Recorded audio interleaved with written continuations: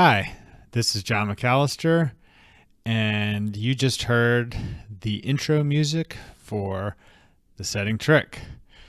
That is Nick Glennie Smith, who is an incredibly talented composer and has very kindly been collaborating with me on that song. The title of the song is This Is the Song About Bridge, and I wrote it with Nick's help. He's making it come to life. Today we have a very special guest on the podcast, our second, a legendary bridge player who needs no introduction. All right. I've got Bob Hamman here with me, arguably the greatest bridge player of all time. Bob? An understatement, if anything.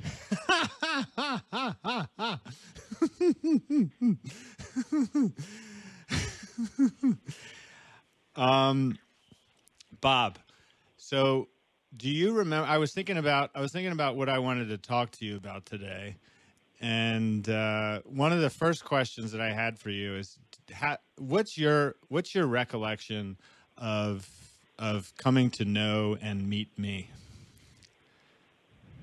Meet you? Yeah. That's a very curious deal. I mean, the first, I'm not quite sure where it was the first time we really elevated the level of consciousness is dealing with the film. Right. I mean, I don't know if I'd met you at the club in New York, or I'm sure we had stumbled into each other and had some conversations of sorts at bars, etc.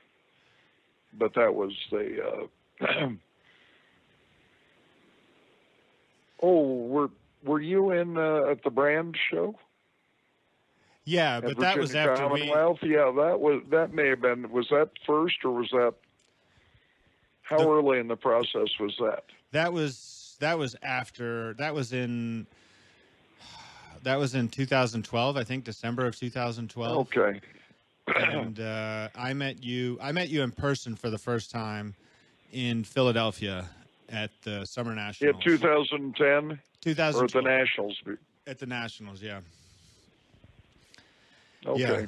And I had spoken to you on the phone beforehand about the possibility of interviewing you.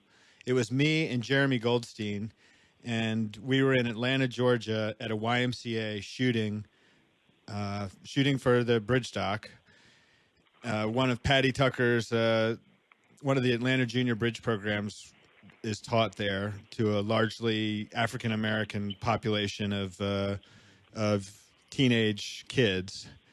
And Jeremy and I went out in the car and called you. And I remember you telling me the story about how you started playing bridge back at UCLA and how you had been a chess player beforehand. Yeah, actually, I started playing bridge before I got to UCLA, but it all sort of ran together starting in the summer of 1957. I won't. So I had. Go ahead. Sorry for interrupting. That was my first bridge game. I think it was June 1957. I started playing duplicates. I enrolled at UCLA in the fall of 57. Okay. So your first bridge game, that was a duplicate or was not a duplicate? No, that was just a cut-around river bridge game. In fact, I spoke to one of the guys recently who was in that game. Yeah. Of the four people in the game, there may have been a fifth. Three of them are still with us. Yeah. And one of them is deceased. The haunting memory of that game that finally drove him to do himself in. Were you playing for actual stakes? Very small. I think it was 20th of a cent a point. And how much about bridge did you know in that very first time? Nothing. I'd played hearts. Okay. And I mean, basically, I may have dabbled a little bit with euchre. Yeah. But I have no recollection of that. But hearts I definitely had played. So you were actually about my age when you started playing bridge, oddly enough. I mean, not currently, but when I learned how to play bridge, I had played hearts, and I was 18, and my freshman year at the University of Virginia, and my aunt was visiting. It was my grandfather's death. She was staying with us while we were having a funeral, and she suggested that we play bridge. So that's how I got started. The only problem is you had never played the game. Yeah, I mean that was my first time as well. I wanted to play hearts. I was reluctant. Now, obviously, you've gone on to a much more distinguished career so far than me, but the day is young. But I've got you by a couple years, so you never know. I'm gonna have to kick it into a much higher gear. Well, I mean, not necessarily. I mean, basically, a real good streak for 5 or 6 years might get it done. Oh, come on, Bob. You've won 15. Yeah, but that's over a long period of time. Yeah. Huh. I mean, if you won every event for 5 years, it would get it done, for example. Yeah, well, Lotan Fisher and Ron Schwartz were close to doing that. Yes, they were. Well, there is, some risk attendant to most processes that might get you there. So, had the other 3 people that you started with that time in the summer of '57, were they appreciably more familiar with the game than you were? Well, they knew something about it, so I'd say they were. I mean, one of them became a pretty good all games player, backgammon, bridge. Another was a significantly capable bridge player, and a chess senior master was as high as he ever got. And the other guy was just a guy who, as far as I can tell, just went to work for a living, but he's the most recent one I spoke with, which has been the last 2 weeks. So how do you start? I mean, my question is I'm interested in your conversation with the gentleman that you spoke to 2 weeks ago, and we'll get to that.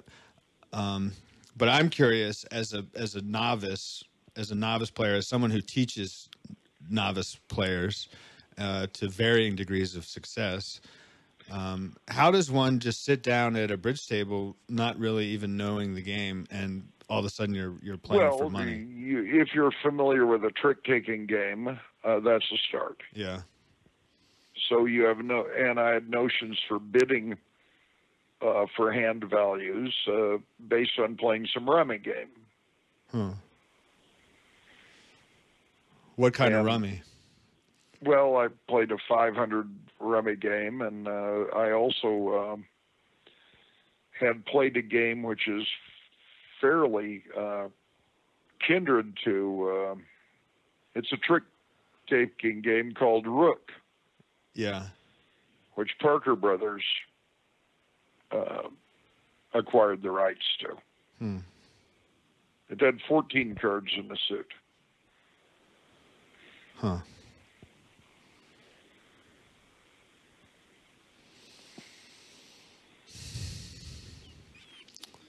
So you had some. So you had a little bit of background, and I had glanced at a rule book. But I was familiar with games. Right. I'd played checkers, chess, Chinese checkers, Camelot, which was sort of a chess checkers hybrid.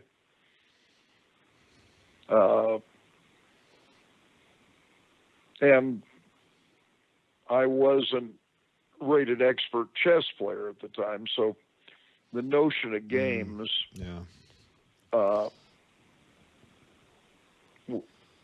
if you have never played any strategy game, you just have nothing to hang a hook on. Right. Yeah. Yeah. And that certainly would make an attempt to sit down and play day one. Yeah, I mean, it's certainly not a perfect fit, but it's something to. I feel like just to let me give you an example. Okay. This has no direct bearing on it. Okay. So,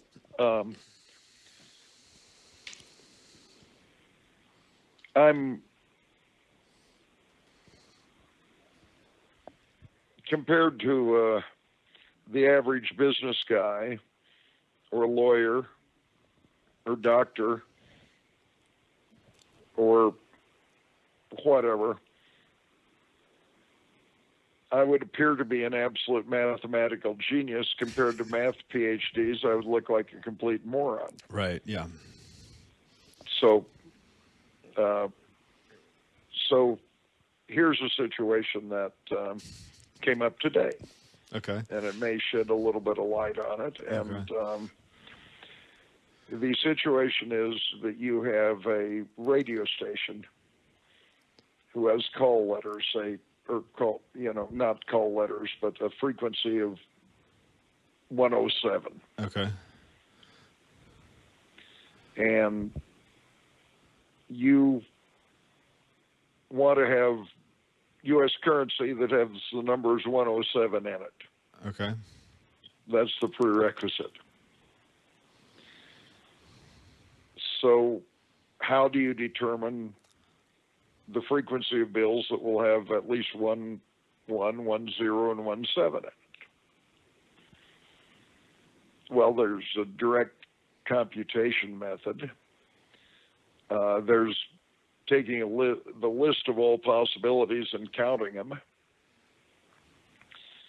But here's a solution that occurred to me, which is not terribly profound, which was simply assign a unique small prime number to each of the digits 0 through 9.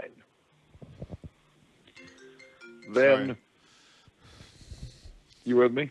Yeah. Sorry, my sister called me on my cell phone. Oh, okay. So you assign a unique prime number.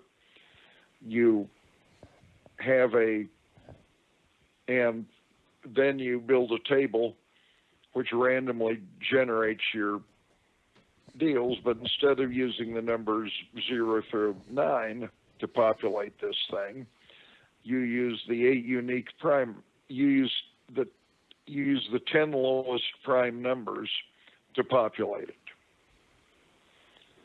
So you multiply out the prime numbers you get, and then you divide it by the product of the 3 mapped prime numbers onto the numbers you get, and if it results in an integer, you've got a 1. It occurred. So you construct a table in about 10 minutes to get that done without a bunch of scratching your head to do it. So having some familiarity with that particular notion made it much easier for me to do it than go some sort of either enumeration or complicated calculation.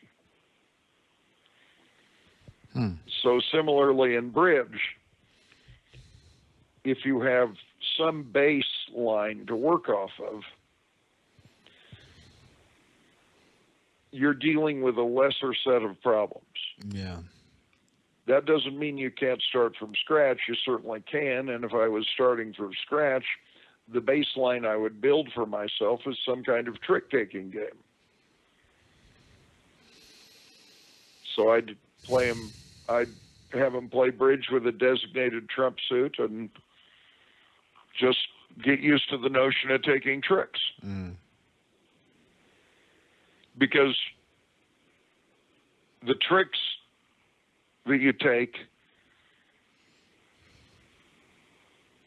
when you're bidding you're envisioning the end game, which is taking tricks. Yes. If you start out with bidding and you have no idea what the hell a trick is, Yeah. you don't even know what you're rooting for. Right. Yeah. So just some sort of anchor. Yeah. Helps. It helps a lot. Yeah. And if you've got a few anchors, it makes the process, just, it's not like, I'm sure you've done Sudoku puzzles. Yeah. So if you have a board, the minimum number of clues that can give you a definitive solution is 17. Obviously, not every pattern of 17s will produce a solvable puzzle, but that's the minimum. Now, the hard ones that they publish in the paper, et cetera, will typically have 27 clues. So the analogy there is that if you have certain things then solving the rest of the puzzle is greatly simplified. Right. Yeah. Does this make any sense? It makes complete sense. So consequently, similarly in bridge, which I harp on all the time, even when nobody wants to listen, is that you only have so much bandwidth in your brain. Yeah. And we're not all that good at multitasking, despite our exalted views of our own skills. Yes. So the fewer problems you're trying to solve concurrently, the more likely you are to be able to deal with some subset of the problems effectively. Yeah.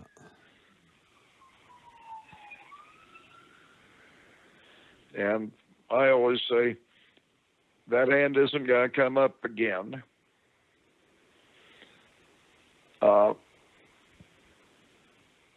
Not any time in the foreseeable future, or it might, but that's just bad luck. Yeah. So worry about the one you're playing now. Don't fight yesterday's war. Yeah. Huh.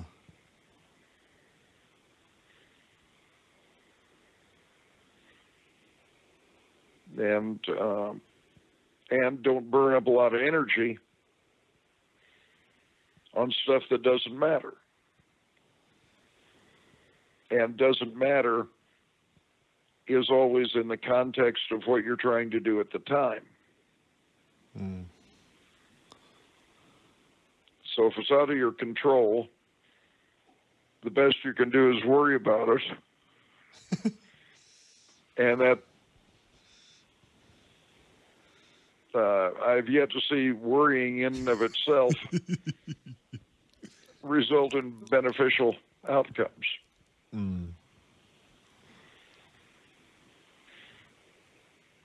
So what is your mindset at the table then?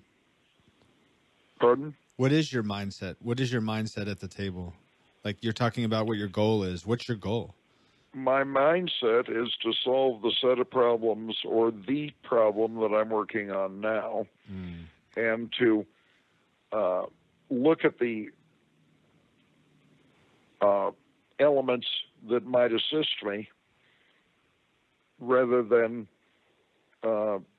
what am I going to have for dinner tonight? Right.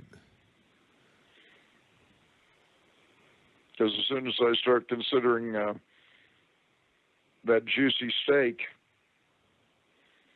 I might let 3 no make. Yeah, I did that. And then I'll be losing my appetite for the steak.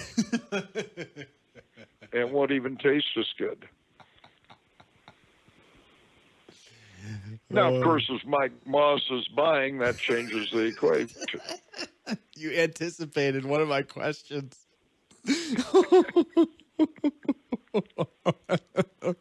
One of the questions that I came up with in the last week, as I've been thinking about getting to speak to you, is let's say you've got a match against Lev and Mike Moss. They're your opponents, and I don't know what the stakes are, but let's just say you're playing for bragging rights.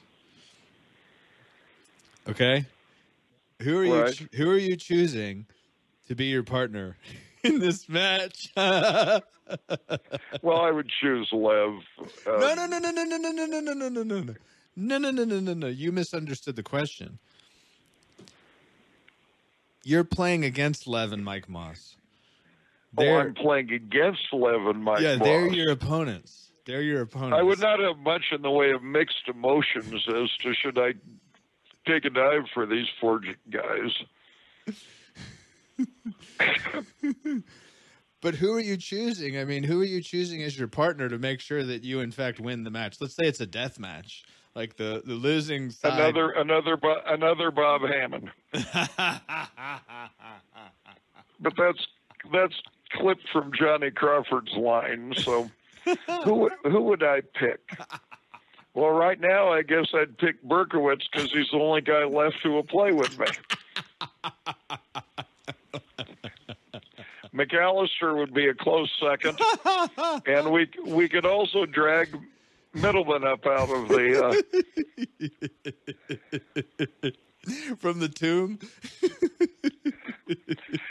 I mean, there would be other things that you could think about. You might pick some sexy girl on the grounds that she would console me if we lost. But I don't think that's likely, so I guess I'd have to go for the bridge outcome.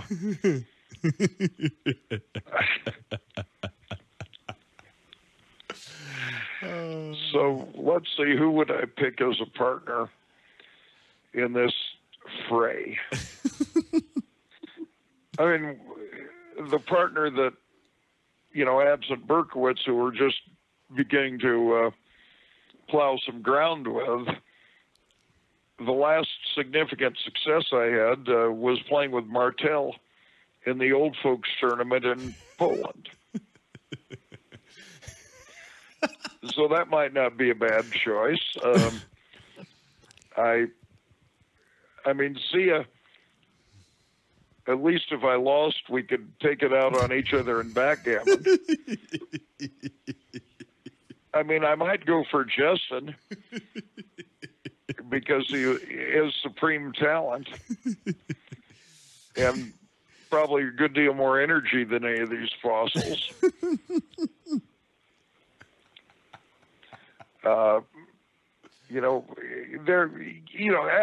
With some kind of, but assuming no preparation at all. Yeah. We couldn't discuss system. We could do nothing except sit down and play. Okay. I would pick somebody who's relentless and tough. I might go with Beckstrath. He's just one tough cat. Yeah. Who's properly oriented on the winning philosophy. Yeah. But Hampson would be a good choice. We could branch out to Eric Greco. I've suspected Greco's been carrying Hampson for years and never getting the credit.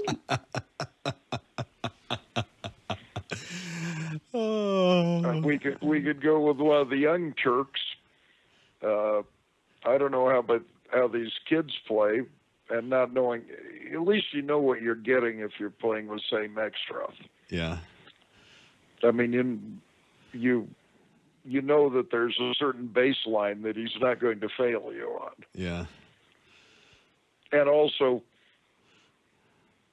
he's not going to drift into some esoteric thought pattern as to how you had to have X, Y, and Z when there are only 11 people on the planet, him being one of them who thinks that way.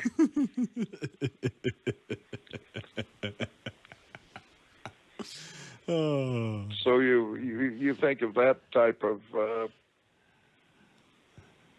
a player that you would opt for. Yeah.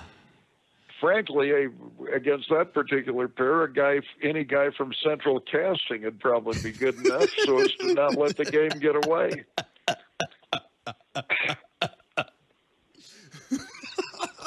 Yeah, I could cop the line from David Carter when he would get into a discussion with somebody at the bar at a convention.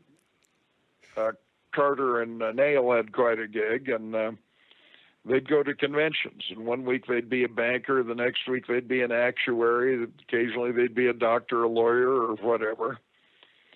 And they always found a poker game, occasionally a bridge game. Yeah. And Carter would sit in the bar and he'd be talking to some guy, and somehow the discussion would get around to bridge. This is no longer likely to happen in today's environment. Right. And Carter would opine that he'd find a way to make the discussion a little heated. And Carter would opine he'd take the bellboy and beat him, and outside to be Nail in a bellboy's uniform.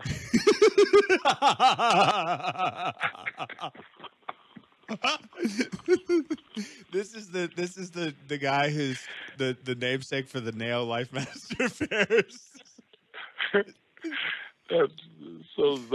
That's named after G. Robert Nail. The bellman. Nail's one of the funniest guys ever. At one point, we're playing against Nail and Jacoby. I was playing with Krause in the trials, and they had won the previous year, but things were going very badly for them this year, and we were leading the event. It's about round 9 or 10, the pairs trials, and we were playing in one of these, a room consisting of aluminum rods and curtains hung over them, and people would come in and hand us the boards, etc., and we'd play. So at one point, after a significant disaster, Nail, who was about 4'8", he had stacked a bunch of chairs up, the stackable chairs, with a comment of, maybe this will make it hard for the fat boy to see my hand. So after a number of hands, maybe the fat boy wasn't having that much trouble seeing his hand, but because they weren't getting very good results. So Jacoby, who was a fairly sizable individual, Nail gets up off his stack of chairs and says, "James, I need to talk to you." And Jacoby's sort of like Mutt and Jeff. He follows him out, and Nail looks up at him and says, "Are you betting on these boys?" And Jacoby now gets very defensive and says, "Well, Bobby, I wouldn't, I may be playing badly, but there is a limit." Nail said, "Relax. If there was, if you were, I just wanted half the action."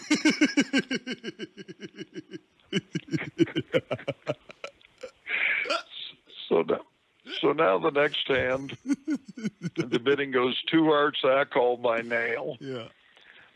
And Jacoby boosts him to 3, and Nail, ever the scientist, leaps to 7 hearts. Now, I was over him with the King Jack Doubleton of hearts and the Ace 10-9 of spades, but I wasn't expecting a 7-heart bid, so I just sort of passed out of rote.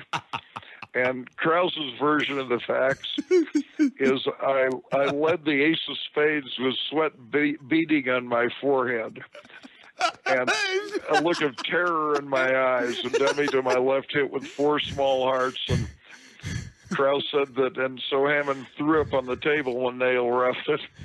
Nail crossed a dummy, led a trump, and finally it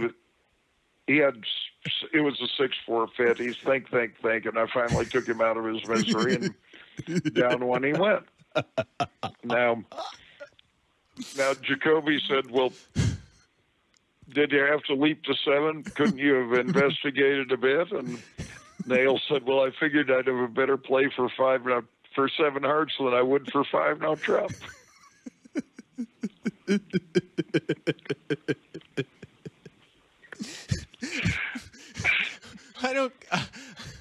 What do you mean 5-note Trump? I don't get it. But it's still, I mean, it's a great story. I'm sorry that I'm not laughing, but two hearts. You know, if he jumped to 5-note to investigate Trump honors, the implication is Jacoby would have let him play it.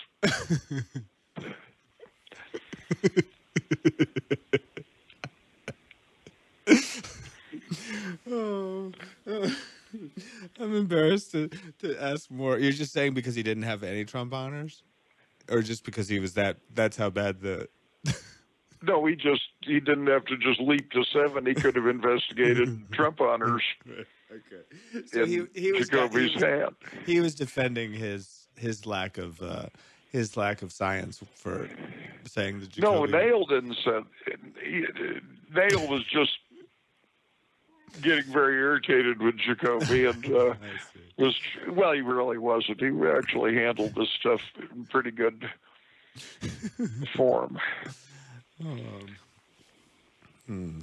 It's never good to have to ask about the punchline. I never like being in that position when someone tells me a good joke. But at any rate, that's the.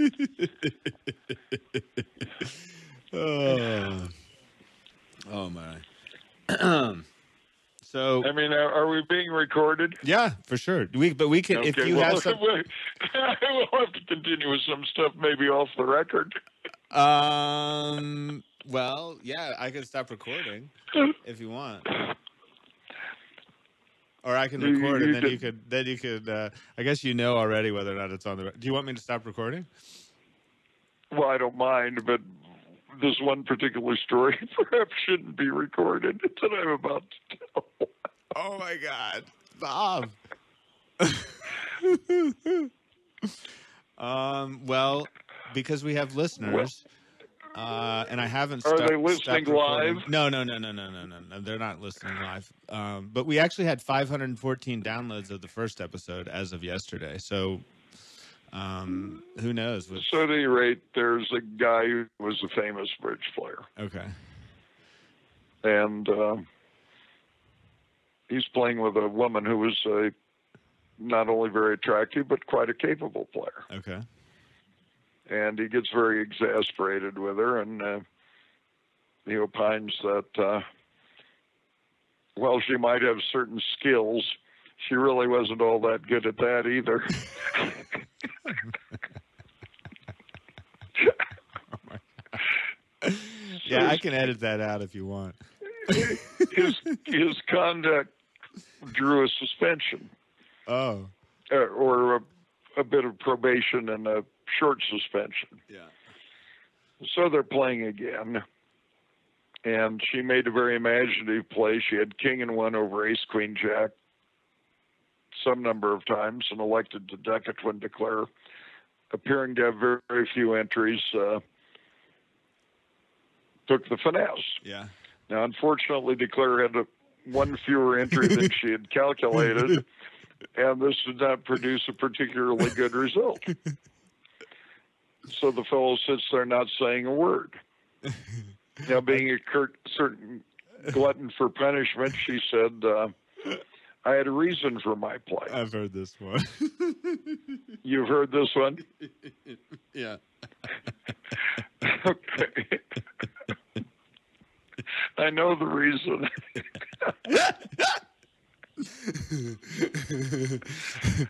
And this goes on, of course, the reason was you're a fucking idiot.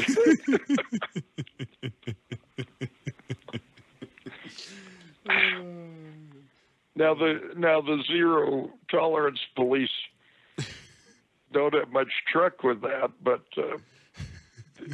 at the high level competitive, I think zero tolerance is a farce. There needs to be room for the thumb and the eye.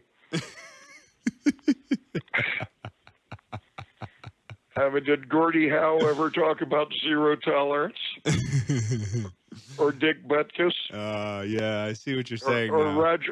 Roger Clemens with the high inside fastball. Right. Yeah. I had a conversation the other day with Jeff Bayonne, who runs the Honors Bridge Club. Right. And he clarified something for me that I think is an important distinction with regards to bridge, and he gave Alan Graves credit for making this point to him. And the point is that bridge is a mind sport. It's not just a game; it is a mind sport. And I think there's a difference between that and what one might consider a friendly game of cards. Yeah, it's a mind sport. You got to get in your opponent's head. Yeah. And if you have to rough them up a little bit, so be it. Yeah. But that doesn't mean that I beat up on the social recreational players. I don't. Right. I mean, I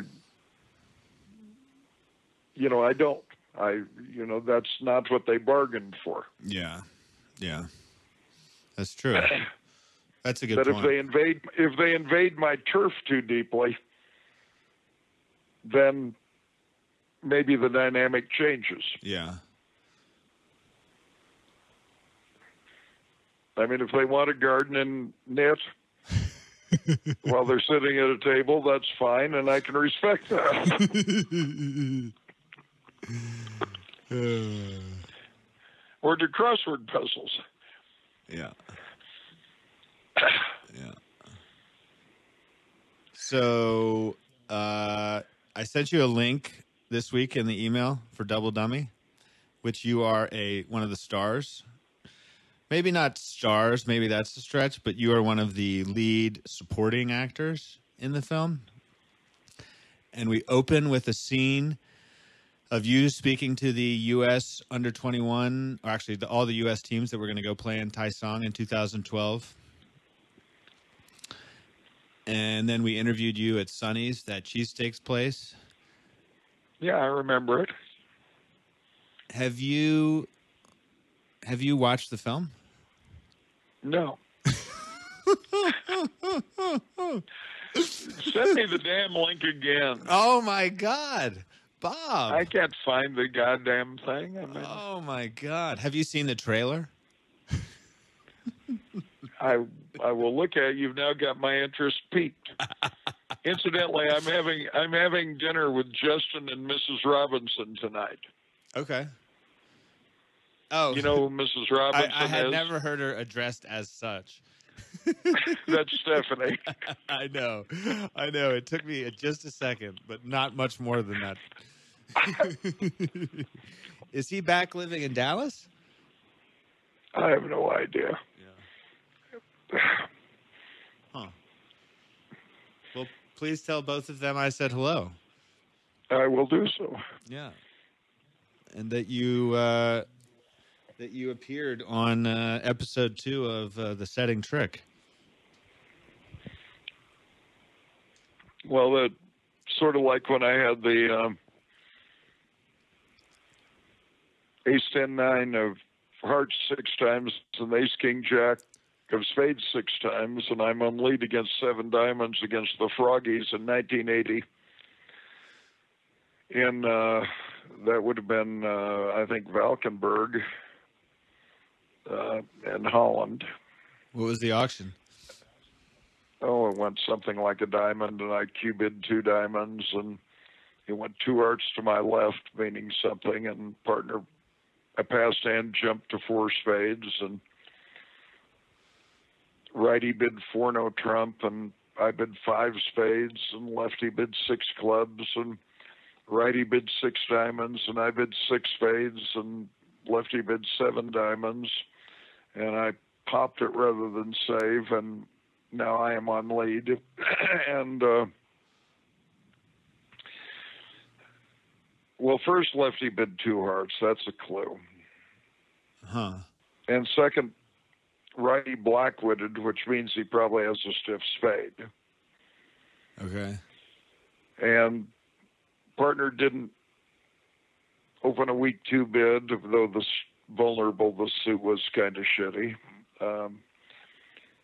So the evidence really is probably to lay down a spade. I instead tried the ace of hearts, which met with an unfortunate end, and they made the grand instead of going set, which possibly cost us the match because it was 20-some-odd imp swing, and that was approximately the margin of victory. But the deal is that these guys didn't think they could beat us.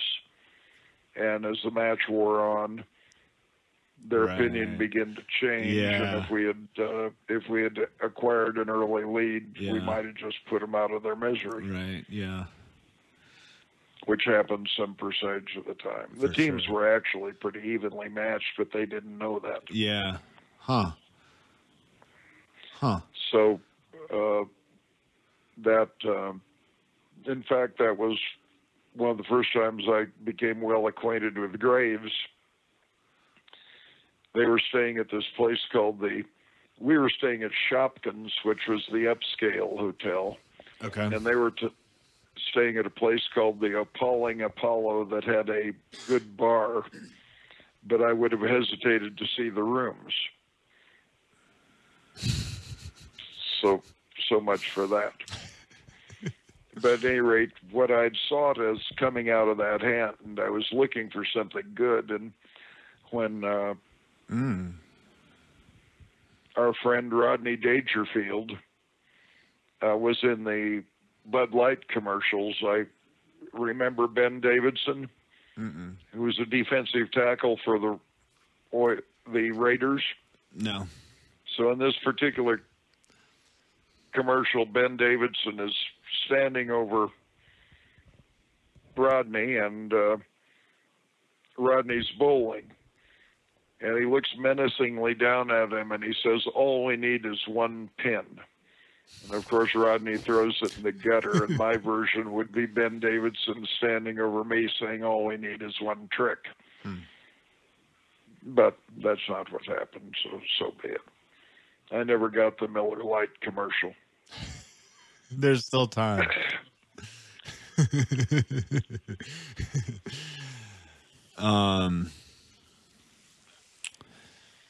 Well, it's great to hear you talk a hand through like that. Because that there's so much logic to the game, there's so much... Well, the game is a game of logic. Yeah. And, and you're not always thinking clearly. Right. I mean, there are two facets to it. Is not what you want things to be, what do you think they are? Right, yeah. Now, if the answer is what you think they are is hopeless, then you've got to find something that is a little less hopeless that is plausible.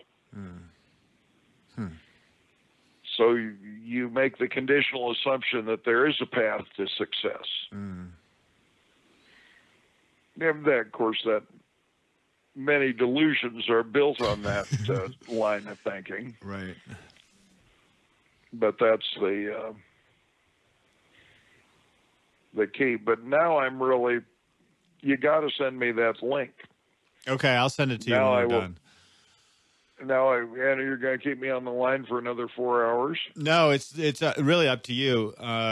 As long or as little as you're enjoying this. Well, I mean, if you've captured the essence, that's fine. If there's more nauseating remarks that you can stand, we can proceed. Well, I'm enjoying every second of your raconteuring. Diatribe. I can tell you that Gavin and I did an hour and 16 minutes, and I thought it was going to end sooner than that. And I was trying to give him the opportunity to get off. I didn't say it overtly, but I was sort of what's the word? I was intimating that if he were ready to finish, that it was possible. How long have we been on? 43 minutes and 10 seconds. Okay, we can go a little longer, but effectively, I certainly am very much in tune with the point of view that it is in fact a mind sport. Yeah. Yeah. In fact, it is much more a mind sport than I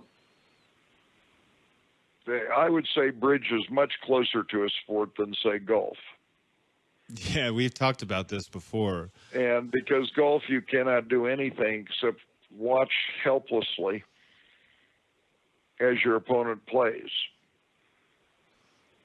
You can't tackle them in mid-swing right. or even yell at them. You can't set traps for them. Pool is much different because you can Right. put the ball in a position that makes life difficult for them. What about hitting a big drive though? When you think about the order of play in golf. But that's a bunch of garbage. I mean, basically, all these things are solo. If you have to hit a pitcher who's throwing at you, that's much different than hitting a stationary ball. Have you ever played golf? I played one round. Oh my God, Bob! And I shot an 84. Of No course, way. now the truth comes out. Don't tell that me it you was played a 18 9-hole holes. course. Oh. And it was an easy 9 holes. Have I ever told you the this? score was accurate. Have I ever told you the story about Middleman and I playing golf about No, 4 you years haven't. ago? Proceed. We're playing at my country club here in Charlottesville. It's called Farmington Country Club, and it's the two of us. And Middleman is horrible. He's picking up on 3/4 of the holes, and it comes to the 15th tee, and I'm 1 over par. So I'm feeling pretty good about myself. And I say to George, actually, it was probably 5 years ago, 2013, I'm guessing. I say to George, so do you think I'm better at golf or bridge?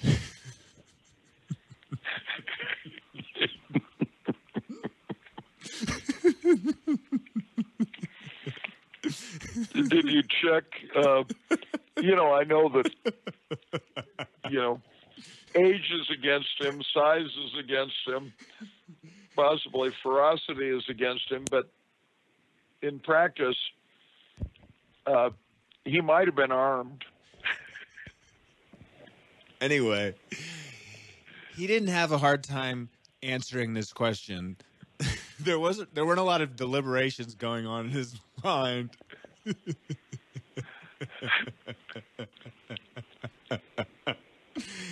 He quickly responded, golf. Of course, Boris Beran is definitely a classic. With regard to? Bridge in life. Okay.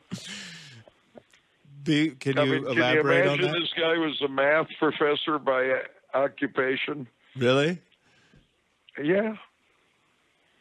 I played in the imp game down in Boca, and I don't think I played with Boris as my partner, but he was there. And I played with Berkey. That's the first time I played with David. We played the first match, and then he went home because he wasn't feeling well, and his wife came and substituted for him. Which was very nice of her, because otherwise we were going to be down a player. Well, it does present some barriers. Yeah. We had one hand. I'm going to forget this. I had a... Never mind. My listeners don't like it when I bring hands up and then don't remember them. So that is. I'm not going to subject them to that. We'll class this as a minor shortcoming for purposes of this discussion. I'm thinking of another hand from that set too. Shit. Yeah, I didn't write it down. Mike Boss at one point got into it with Jack Blair.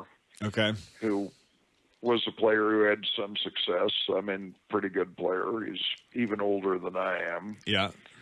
And at one point in the elevator, Jack and Mike were going at it, and Jack knocked Mike's glasses off. So, now, not really a blow, I wouldn't characterize it, but at any rate, this wound up in front of a committee, and Jack was placed on probation, I guess, with respect to hitting Mike for the rest of the week. And my observation was that if it becomes widely known that the penalty for hitting Mike Moss is a week's probation. Poor Mike won't live out the week.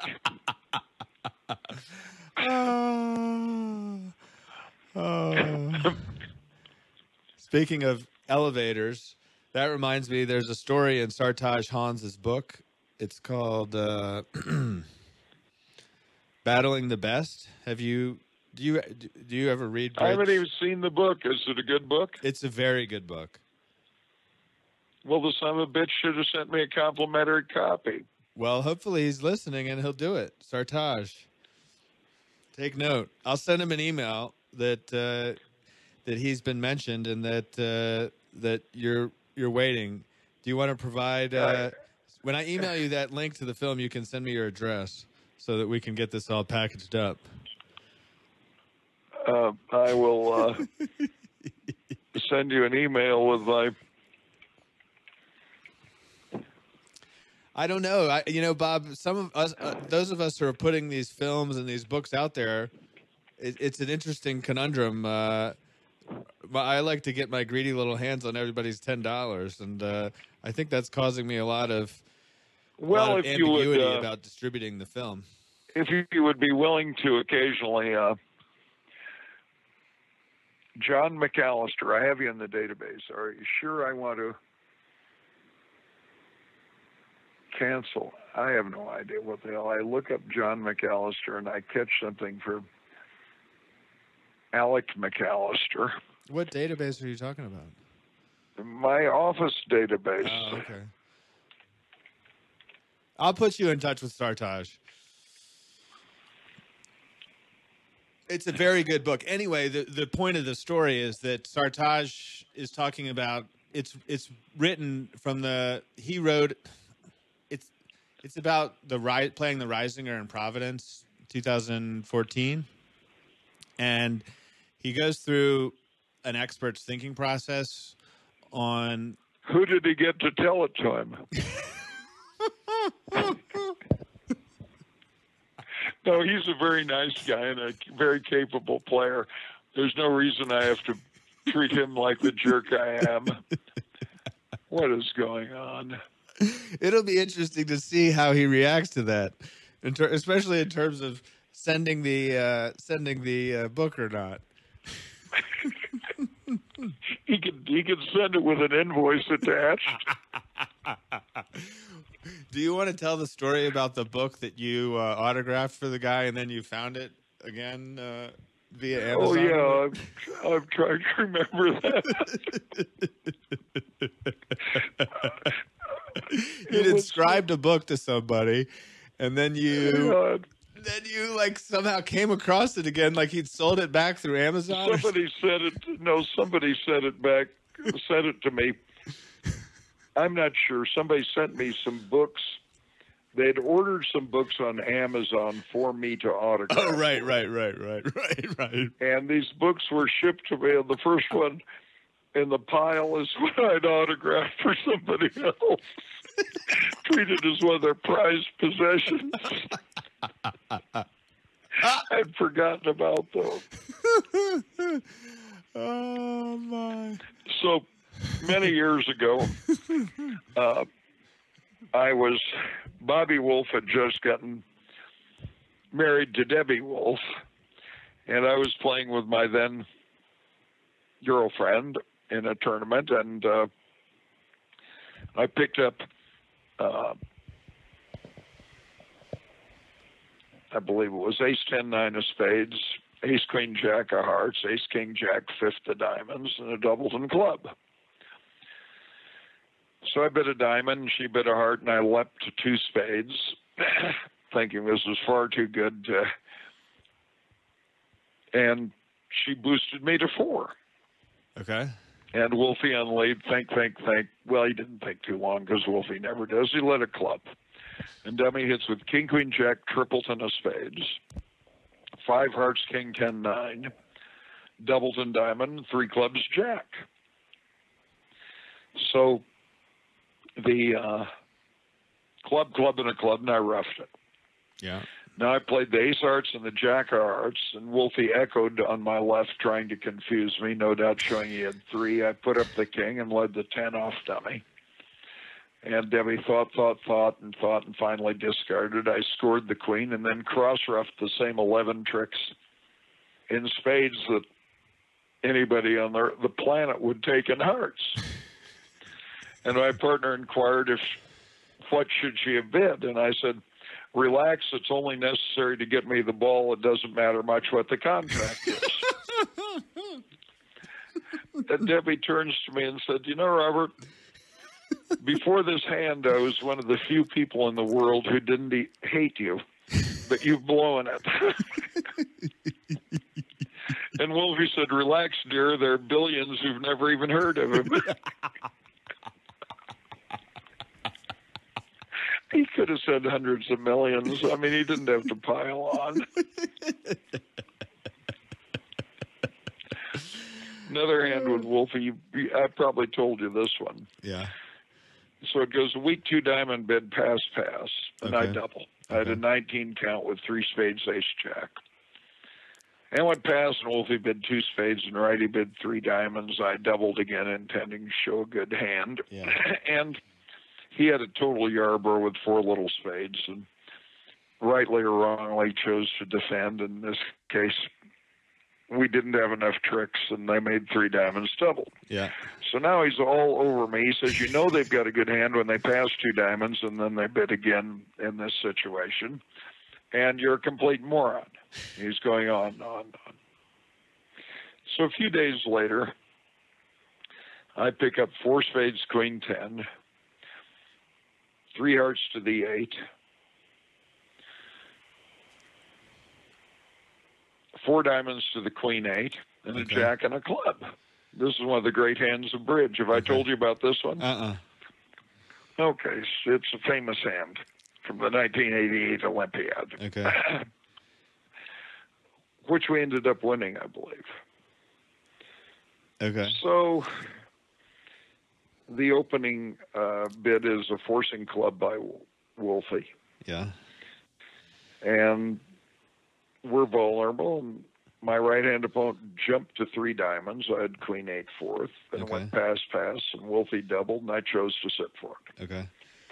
And when the smoke cleared, we had beat it 7 tricks. Oh, my God. So, and this was in the old penalty days. Yeah.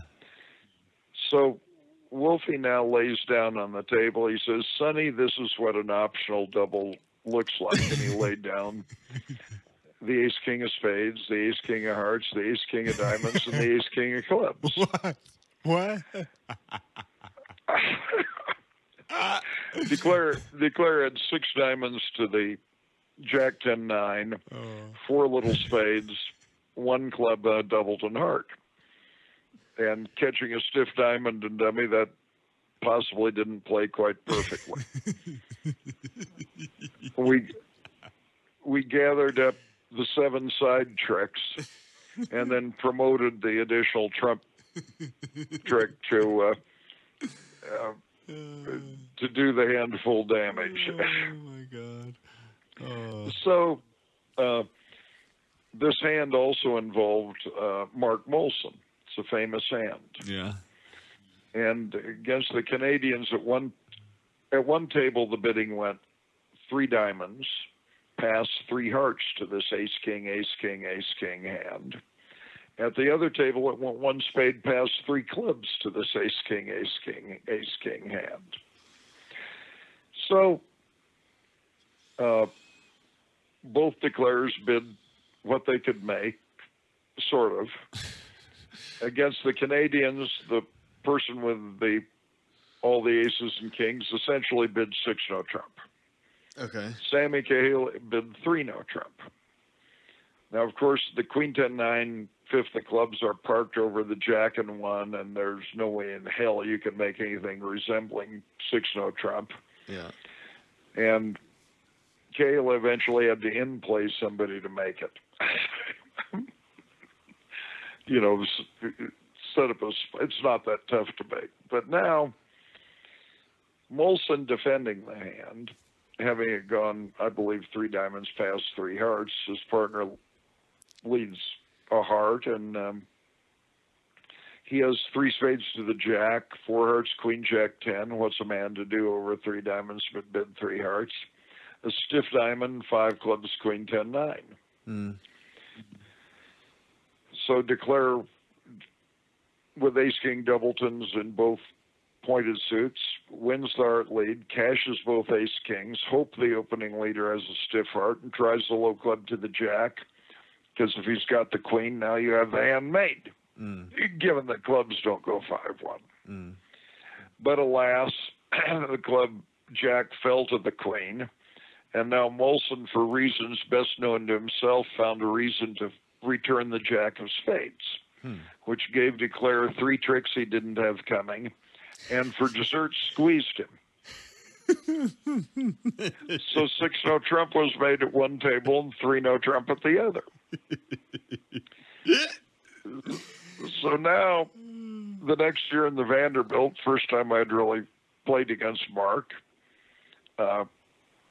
he and Boris sit down at the table and we're shuffling the cards, and everybody's, pleasant enough. And I had sequestered a jack of spades in my pocket just in case this opportunity came up. Oh, my God. And when the shuffling is done, I tossed him the card. I said, Mark, I think you might need this one sometime during the match. Oh.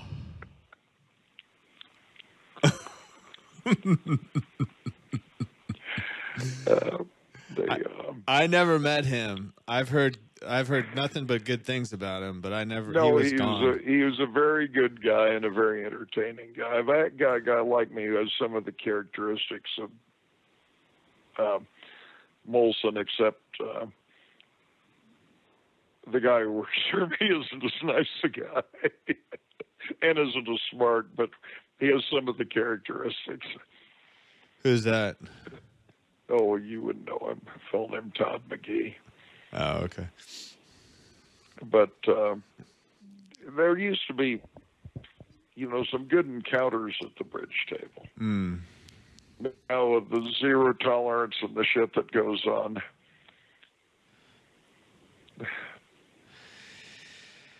Whew. Yeah, I got a zero tolerance warning in Charlottesville at a sectional last weekend. I got one against Hampson. Really? Yeah, but we won't go into the follow-on discussion. Okay. It's perhaps a little too impolite for the podcast. The Ma's and Pa's of the world? Well, I don't know, but just Maybe. In general. They might get the right idea about me, and I can't afford that. Do you listen to podcasts? I don't believe I've ever listened to one. Oh. It's not necessarily a reflection on my hearing, but it might be. Yeah. You have a smartphone, though, don't you? Yeah, but I'm not very good at operating it, so it becomes a dumb phone in my hands. Like, what do you listen to when you drive to work? Well, that's another subject. I can barely operate the radio properly in the vehicle I have acquired recently. And the drive is so short these days that I don't actually bother to turn on the radio. Right. So answer is nothing. Mm. Where are you and Justin and Stephanie going out to dinner tonight? We're going to the India Palace. Huh. It's a Chinese restaurant. So. Who chose that one? I don't know. It wasn't me. Okay. All right. What kind of phone do you have? I have an Apple. Well, they have a podcast app on your phone. If you're looking at your phone. Well, I have to find it, and I found it. So the app is part of the... It's part of the operating system that comes with the phone, I believe. Is it in the general settings? No. It's one of the. No. It's something like music or weather or messages, and it's purple, and it's got like a little I, a lowercase I, with two circles around the I, and it says podcasts. The circles and the I are in white.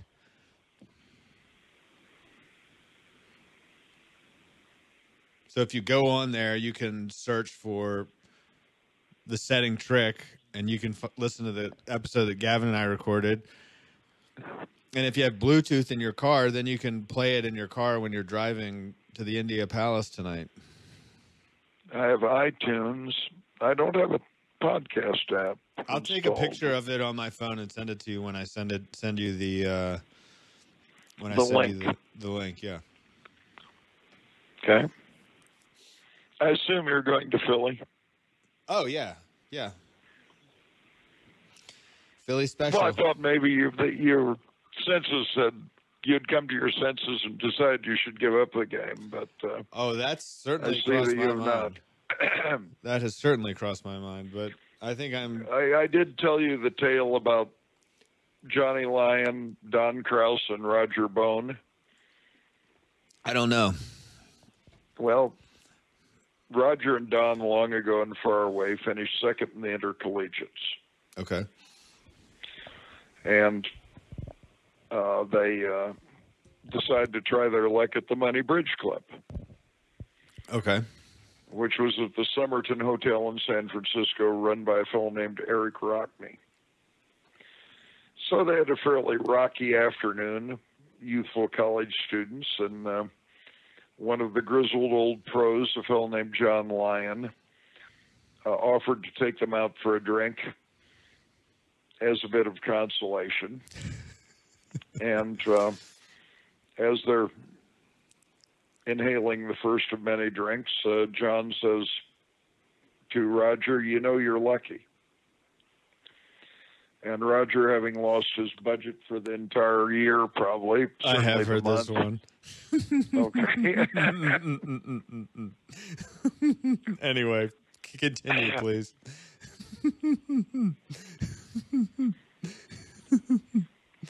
Sorry, I ruined your joke.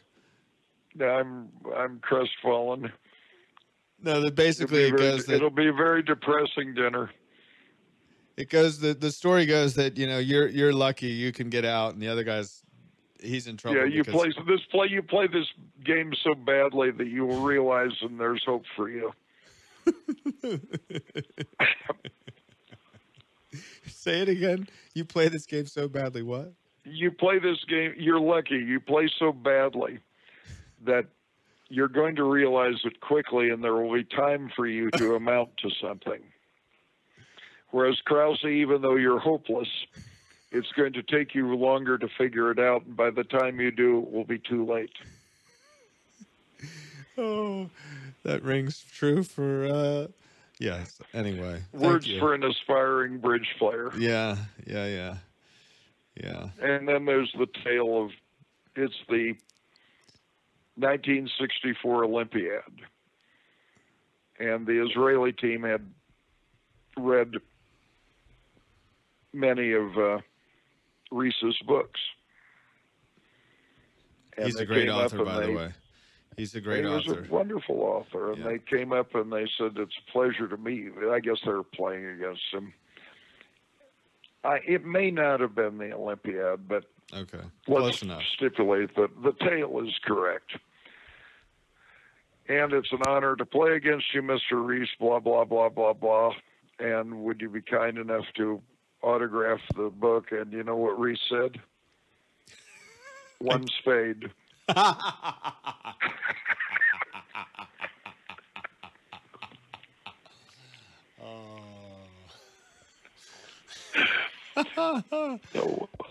Pre-bidding boxes.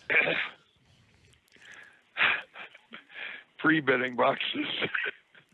I had I went to an all-boys boarding school here in Central Virginia called Woodbury Forest. And I went up there on Thursday night to speak to one of the faculty members who's willing to excuse me, willing to help me start a bridge club there. Excuse me. And he's played some kitchen bridge, and we started talking about bidding boxes, and it was amazing how intimidated he seemed about the bidding boxes, which I think maybe if it had been a year ago and I had been in the same situation, I might have dismissed his unease and said something like, "Oh, it's really easy. It's simple, you know?" And then no, but it's anytime you take somebody out of their comfort zone, right? Yeah, it's just whatever it is, but it's very real. I know. I know, and it's like it's taken me a long time to appreciate that, and I'm still learning that that lesson. With you and the podcast app on your phone, for example. I mean, you're a good humored guy, and you probably may or may not even be interested in listening to podcasts. I don't know. Well, actually, I might be. Yeah. Well, I mean, I've heard the words for a long time. Yeah. Well, I've been wanting to do this for a long time. I finally got around to it. I was very intimidated. I was very intimidated by the technical aspect of it, the recording and having the right equipment. And it took me about 3 weeks after I actually recorded my conversation with Gavin before I actually made it available online, because I had so many hangups in terms of trying to get it uploaded on the right website and this and that. And it's been a very validating experience, just being willing to push through that. Just push the buttons and let the hand play out. That's right. That's right. Well, this seems like a good time. This is a good time to call it a day, and we will chat later, sir. Yeah. I thank you. I thank you very much for doing this. Well, thank you for inviting me. It's a pleasure to be your friend. Well, the feeling is mutual, my son. Thank you. I can remember the first time I ever saw Bob in person. It happened at the NABC in Memphis. And then I got to meet him here in Philadelphia, where I am now. It's March 10th, first Saturday of the spring 2018 NABC. This is where we filmed for Double Dummy. Bob, like I said, plays a supporting role in that film, and the introductory scene is Bob addressing all of the U.S. junior teams that were about to go play in Taesong for the 2012 14th World Youth Teen Championships. So go to our website and sign up for our email list, doubledummymovie.com. We're about to start making the film available for screenings throughout the U.S. and globe. And it's an exciting time for me as a filmmaker to see this project being available for the bridge community. So we have a screening form there. Please go sign up, and we want to hear from you. Thanks again for listening.